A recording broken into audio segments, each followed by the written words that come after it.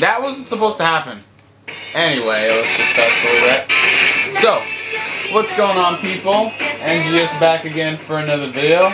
Just let me lower that down for a second. For any of you guys who are wondering what the song is, it is Be Strong by Kana Yazumi from Kenichi the Mightiest Disciple. For any of you guys who've checked my Twitter, you know I just started watching it on Netflix, and I gotta say it is a really good show.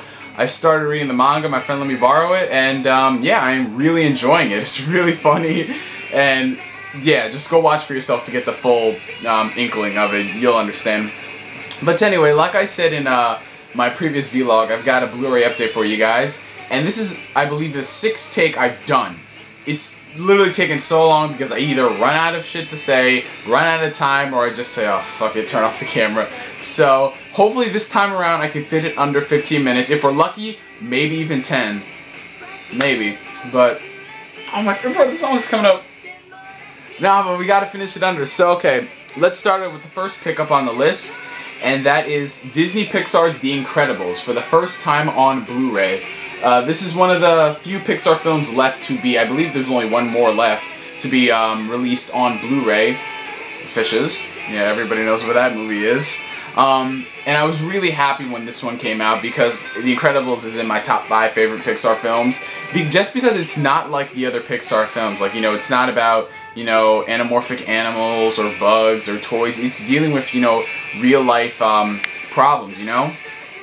And it really honestly didn't feel like a Pixar film at first. It felt like something out of DreamWorks, you know what I'm saying? But, hey, DreamWorks rarely does the quality that Pixar does. I mean, the only DreamWorks film that I've seen that actually is really, really good on par with Pixar would have to be How to Train Your Dragon and even more so Monsters vs. Alien. Everything else, like after Shrek 2, the franchise went down, and I really haven't seen anything others. I may have seen like the ones here and there, but not really a lot of DreamWorks. But really glad this is released on Blu-ray. You know, you get a bunch of extras. The movie itself looks really great in HD, so if you love The Incredibles, definitely check it out for a second time on Blu-ray. The next two films are ones that really, for some reason, they're aired all the time on TV, but with the first one, I come in the beginning, I watch 20 minutes, and then I don't see the middle, then I come in at the end and watch the end of it, but I've never seen the full, you know, length of the movie, and that is surprising, because they always play it on FX, like every single day, at least once a day, or something. And that movie is Night at the Museum, and its sequel, Night at the Museum Battle of the Smithsonian. Target had these on sale. It was buy one Blu-ray, get another one free, and this one was $10, so I picked this one up. And yeah, so this is played all the time on FX, and I'm surprised that I haven't caught it. I catch glimpses of it here and there, and I'm like, I tried watching it, but I ended up falling asleep. See, maybe I should stop watching movies at 4 AM in the morning before I go to sleep. Anyway, and the second one, I have heard nothing on it so far. I've heard no reviews. So, you know, I'm going to go into this not hearing anything, so maybe I'll like it or not, but these two, can't really say anything much on it. I think this Blu-ray case is broken because I dropped it so many times. Yeah. Another movie that I really haven't watched, I don't know why I haven't, because, you know, this one seems pretty nifty and sweet, is a movie starring a well-known Korean pop idol. I believe he's the most popular male K-pop idol, and he was recently in a movie, I believe around a year to 2 years ago. Yeah. And that is Ninja Assassin. I was about to say Ninja Gaiden for a second, because I'm like, you see like the chain, you see the blood everywhere, and I'm like, oh, they even kind of look alike. Not really, but I haven't watched this one either. I've heard mixed reviews on it. I've heard pretty decent things. Like, you know, it's a good popcorn flick where you can watch it and like go like, wow, look at all that decapitation. Man, that shit looks so cool. You know, so I'll give it a chance. And Teenagers by My Chemical Romance. Yeah, my PS3 is on random of the songs I play, so you might be hearing this, and then it might jump to like a Spanish song, and then it might jump to, you know, an opera. So I'm just saying, you know, my range of music varies greatly.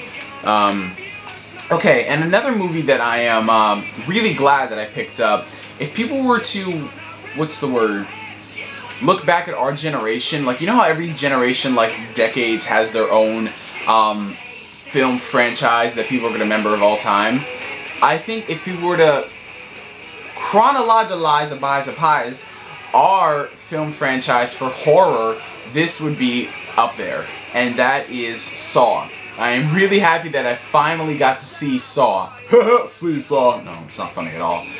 Because, you know, everyone was saying such great things about the Saw franchise when it first came out, you know, and I believe the franchise has ended. So, you know, I wanted to start back at the beginning. I didn't watch anything. I didn't want to watch anything and go like, oh, I don't get what's going on. So I picked up the first one at Target, and I'm really glad I did because this movie is phenomenal. It is really, really good, you guys. If you haven't seen it, definitely check it out.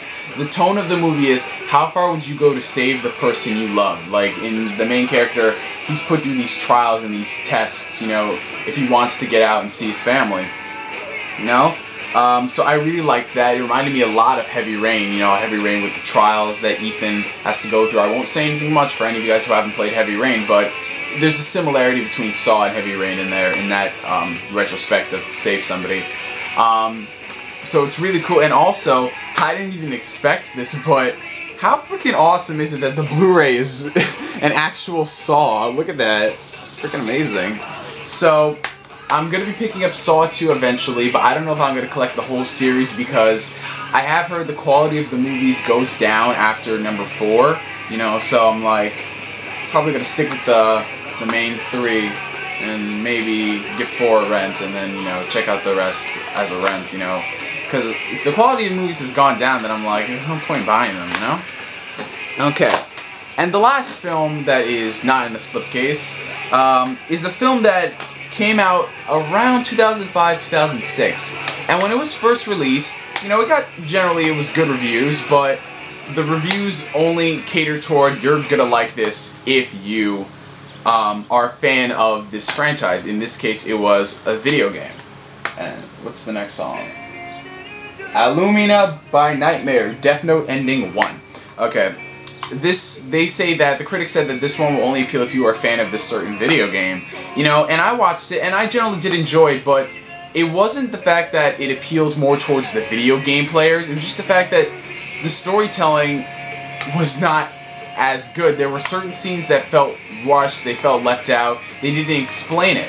So, with the Blu-ray release, this time around, the company has actually gone back and fixed most of those things, most of the things that people had a problem with. And after watching it again, this movie, generally as a whole, is a lot better. And that is Final Fantasy VII Advent Children Complete. Now, I don't care what anybody says. If you say that, oh my god, what's the point of watching Final Fantasy on Blu-ray? It's only prettier to look at. No. If you run into people who say that the only reason to buy this is just because it looks pretty in 1080p, they haven't watched the full movie then. Because not only is the movie gorgeous, just gotta point it out there, anything Square does visually looks phenomenal. I mean, Final Fantasy 13, that was a bore fest to play. I mean, the story was decent, you know, the gameplay was on rails, but the graphics were beautiful. I already stated that before, just stating that again. But not only is it beautiful to look at on Blu-ray, Square Enix has gone back and added 30 minutes of deleted scenes incorporated into the movie. And those 30 scenes, let's see, yeah, 26 minutes, 30 minutes, you know, whatever. They actually help move the movie forward, you know, it helps tell a better story, you know, because there were some scenes with 2 certain characters in the beginning, and you're wondering how the hell they got back to where they are because we thought they were dead. But they actually explained a lot of stuff there. They gave more screen time to Cloud to develop his character beyond the whole Mimo. You know, they actually made him like, oh, I like him this time around. So, if you've ever seen Advent Children again and you want to watch it again, go for the Blu-ray release. And if you've never seen Advent Children before, then definitely, for the first time, watch it on Blu-ray. You're generally going to get a better movie-going experience if you see it on Blu-ray. It does look beautiful. you always have to add that. Okay, let's see. I've got 4 more things to show before we end the video.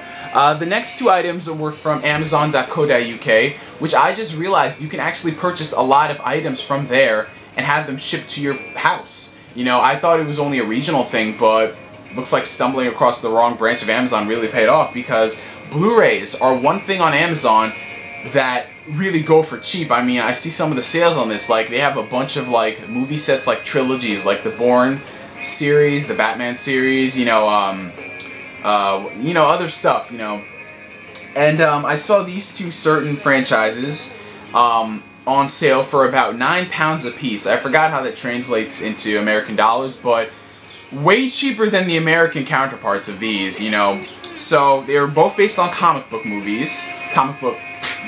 They're both based off comic books, and in total there are 7 movies here. So the first box set to start out with is the Spider-Man High Definition Motion Picture Trilogy from Sony and Columbia Pictures. Huzzah! Yeah, so like it says here, you're getting all 3 of the Spider-Man films from Sony. You know, Spider-Man 3, Spider-Man 2, and Spider-Man 1. Both Spider-Man 1 and 2, this is their first time being released in high definition. I just have to order a word of warning. For anybody who's interested in picking this up, this is available outside of Europe, of course. You might be disappointed with this because both Spider-Man 1 and 2 are bare bones releases. They are only the movies themselves. If you want to count Spider-Man 2's 8 minutes of deleted scenes incorporated, that's something, but you're not getting all of the cool features you got in the first and second Spider-Man movie. So that is a downsider, you know, but it's common for Blu-ray releases. They always release the bare bones first, and then they come out with the fancy smashy special edition after you spent your money on it. Lord of the Rings, anybody? Yeah, finally coming out with the extended edition. Great job. So if you wanted to see the movies in high definition, Spider-Man 3 does have all its extras though, so whatever.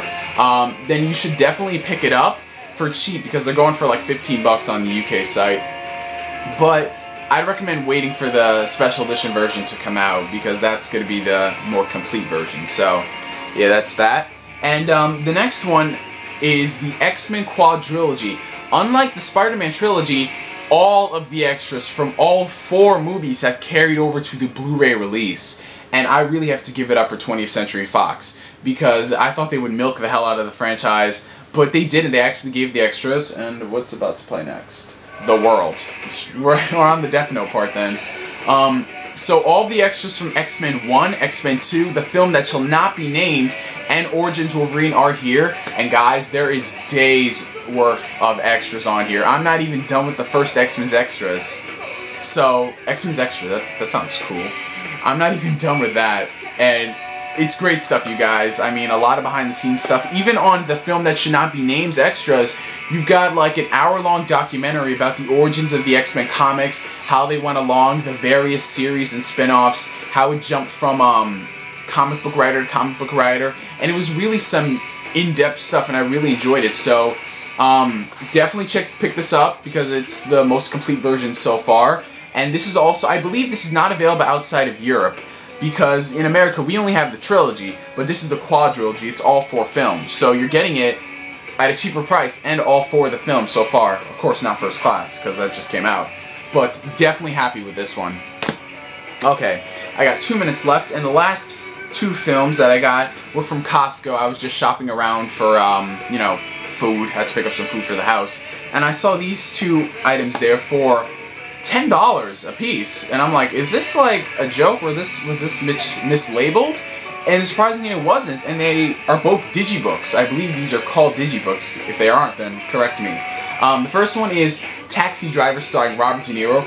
Really, really, really love this film. This film is amazing. It's so good. I don't want to say anything more because I want you to see it for yourself, but it's a really beautiful set.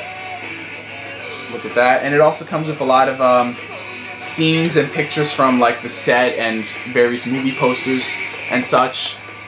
And yeah, that's great. I gotta speed this up. And the next one was also for $12, and I'm like, hot damn.